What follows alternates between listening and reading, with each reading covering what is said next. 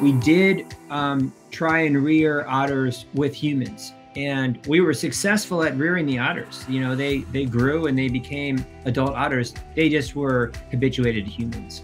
And that's really, you know, in retrospect, rather unsurprising, because when you parent them, they'll attach to you. And so we just had to switch the parents. And what we discovered is that the otters are much better at rearing otters than we are, which probably shouldn't have been a surprise.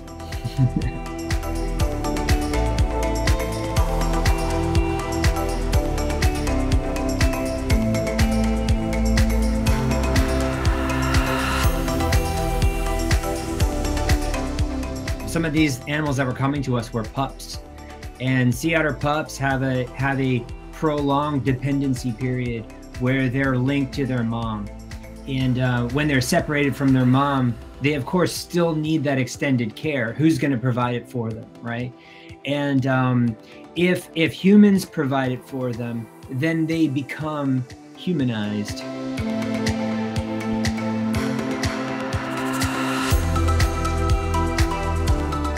We had at the same time an adult female who lost a pup, and then a pup that's stranded without a mom.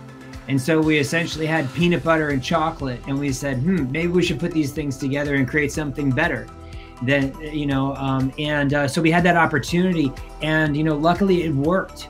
The mom accepted this pup, who wasn't, you know, essentially she accepted the adoption of this pup who wasn't her own biological offspring.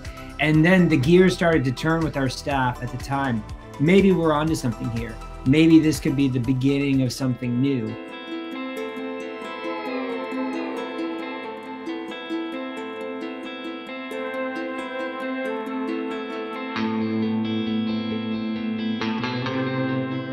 And mom will look, she will swim up and down the coastline. I've done reunites before, and you can hear the mom vocalizing from far away, trying to hear the pup vocalize back. And some of the times it's successful, but it's pretty rare.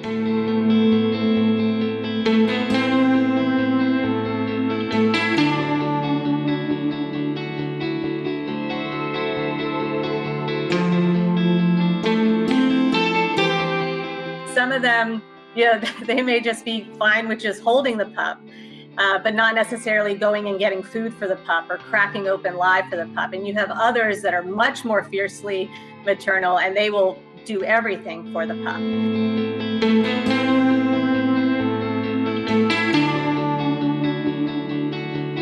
So they're able to be with that other otter, with that surrogate, but not necessarily in like a maternal bond. But they're still successful, and they can forage on their own and grow and not be stressed. And then we start introducing them to other otters, maybe of the same age, so that they can learn how to appropriately interact with other otters.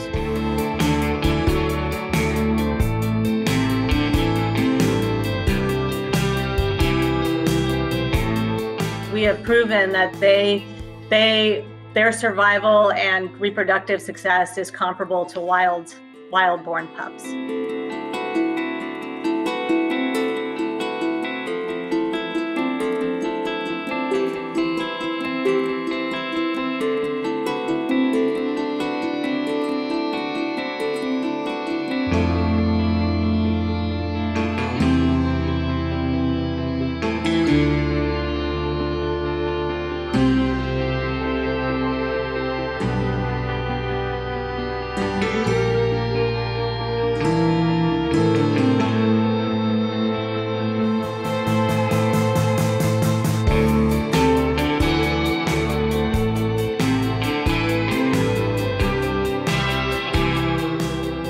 Their presence and their voracious diet means that the marine plants in that place will thrive. So whether it's kelp, the otters are eating urchins and abalone and other things which might overgraze those kelp forests if the otters weren't there and then disappear.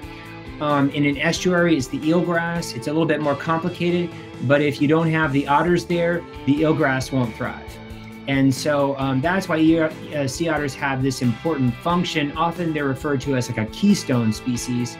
And what that means is, like, if you think of like the St. Louis Arch, you think of this like architectural thing. If you took that stone out of the middle of the arch, the whole thing would fold in on itself. And otters are kind of like that capstone or that keystone at the very top that holds it all together.